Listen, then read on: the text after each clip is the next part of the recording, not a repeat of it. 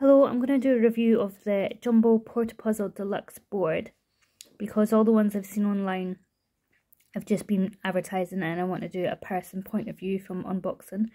I did just do a video a minute ago, but clumsy hands here on my phone, as soon as you come out, it stops recording. So if I had to start over again, that's why it's a bit ripped. So it's a Portapuzzle Deluxe 500 to 1000 piece.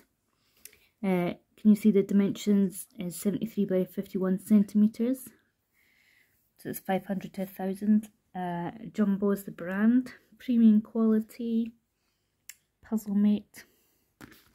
But this is just what's on the back. The emblem's really nice. Can you see that? It's a little elephant again. It says Jumbo Portapuzzle. It's lovely. It's leather. There's that elephant there again. Put a foam sponge in the middle. Don't know how to do this. Pause and then open it, and then you'll see. So it's zip opening. It was really cool. You can tell it's premium because the quality is really nice. There's like a little dude on the zip there. There's an elephant Jumbo logo on the other side. So here's the big board there. Really nice quality, non-slip. So there's a big board there. And then one sorting board. Another sorting board. And then another board there. I was kind of hoping I could zip this bit off so I could just deal with one,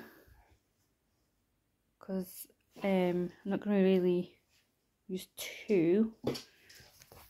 I'll have to show you as I go along maybe. Hang on, I'll see if it folds in half, see if that works any better. Yeah, I think I'll probably fold it in half like that and work on it. Obviously I'll use the table to lean on it. I'll use my child's one, not at the moment, or I'll put a cloth over it. Wipe it, put a cloth over because sticky, you know, kids are kids, aren't they? Yeah, so I'll probably put that on the big one, and I'll probably have these two at the side of me.